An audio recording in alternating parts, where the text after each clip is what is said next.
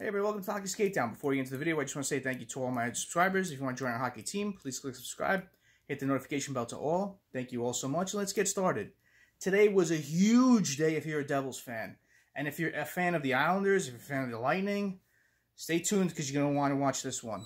You know, the Devils made two big trades today. You know, I've seen big trades happen in a day, but I've never seen two big trades happen like this on a game day on the same day. So it was shocking to me. I kind of had a feeling Green would get moved this year if the return was good.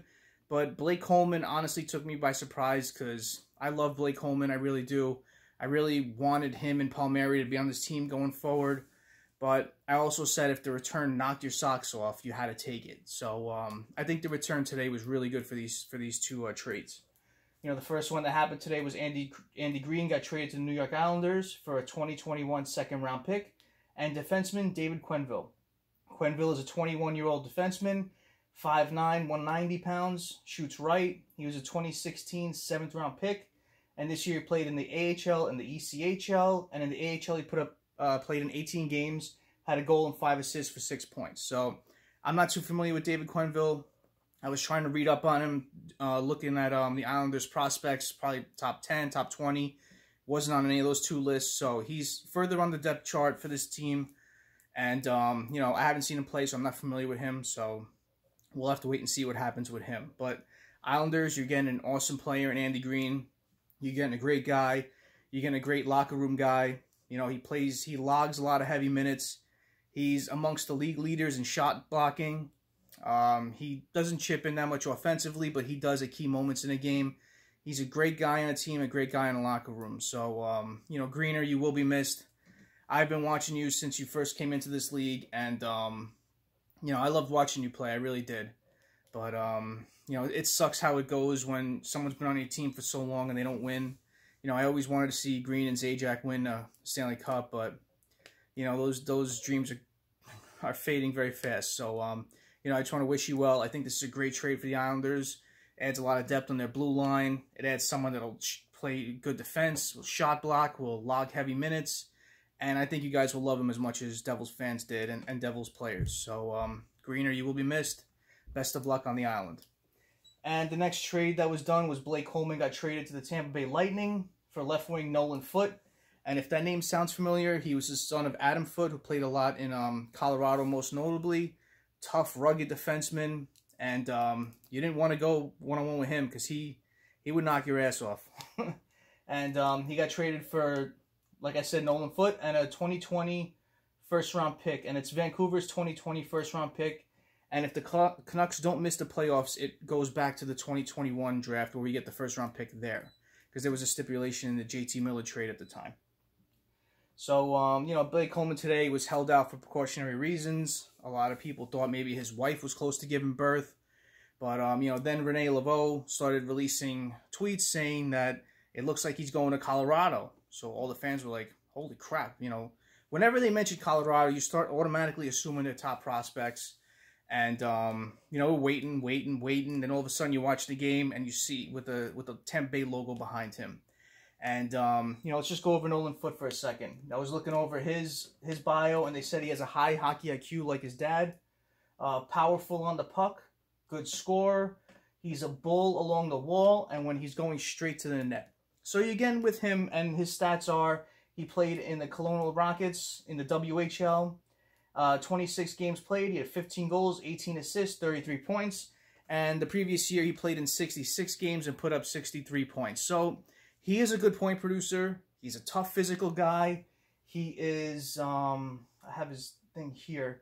He's 19, so he's very young. He's a 6'4", 201-pound guy, and he shoots left. So he's a big boy, and that's what we need. We need big bodies in here that play physical and can score. So that's very hard to find this league, those power forwards. And I think we got a gem in this one because I heard his name a lot the last couple of years. Very highly touted. This was a good trade. It sucks immensely to see Coleman go because, like I said previously, I love Coleman. And him and Palmieri's names have been mentioned a lot the last couple of weeks in trade rumors. And these are two players I didn't think would get traded. But now seeing this, I could assume everybody's going to go. So, also news was that the Devils have not had talks with Sammy Vatanen agent. Possibly when he gets better, he may be traded. He's a UFA at year's end. So, and he's got 4.875 on this cap, so his next contract's going to be a lot higher. So, will the Devils want to offer him a new contract, or will they look to trade him? My guess now is they're looking to trade him. And they basically asked Fitzgerald what his plan is, and he says his plan is to build around Hughes, Hischier, and Blackwood. And then Abby Mistrako said that Fitzgerald is open to trading almost anyone. So I'm guessing besides these three, he's open to trading anyone. And what he wants to do is to get young players in here that are along the same age range as Hughes and Hischier and Blackwood. He wants to get people in here with high talent that are around that age group. And I understand that. It's good to have a young team because they're hard to compete with. They may be fast and everything, but you're going to need veterans on this team. You are. So I don't know who he's planning to keep, who he's planning to let go. You know, you have Vatanen, you have Simmons, you have Wood, Palmieri now, Zajac, and even Gusev. Gusev's what, 27? Is he on the good side of age, or is he one of those players that he wants to trade because of his age? I don't know. I guess if any of the return is good for any of these players, they will be traded. I know Zajac has a no-trade clause. They've asked him to waive it. He wants to stay in Jersey, but if the right trade comes along, and if he can go to like a Colorado, let's say, you know, who Nazem Kadri went down for a good amount of time, that would be a good fit. So maybe they might go back to him and say, listen, you know, we have a situation here where you could possibly win a cup. What do you want to do? Do you want to stay here or do you want to go? So the ball's in his court now. So we'll see what happens with all these players. I don't know who's going to stay anymore. I really don't. I could assume anybody's going to be traded if Coleman was traded. He was getting better and better each year. He's one of those bottom six players that can score 20-plus goals, can play awesome on the penalty kill, 5-on-5. You know, he was just getting better and better and better each year. And I loved Coleman. I really did. And I really wanted him to be extended after his deal expired. He had another year at 1.8, I believe, which is an awesome cap hit for any team to take. But he will be very pricey if he hits that 30-goal range. And I think he will.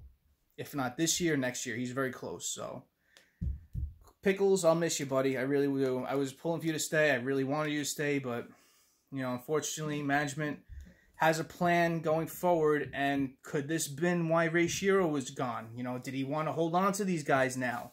And you're getting difference of opinions here. You're getting management that's saying they want to win now. They want to win as close as they can.